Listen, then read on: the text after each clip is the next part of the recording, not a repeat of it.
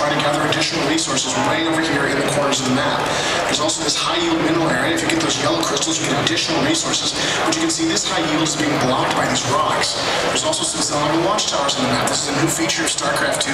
If you capture these ancient alien artifacts, you get a large amount of vision around the map, allowing you to effectively scout the map and spot what's going on with your enemies. Now, of course, all of these terrain features are mirrored on the other side of the map to make it as fair as possible and equal battle between both of these players. So there's another island expansion. Now, traveling back up here, we can see the Zerg players' first overload is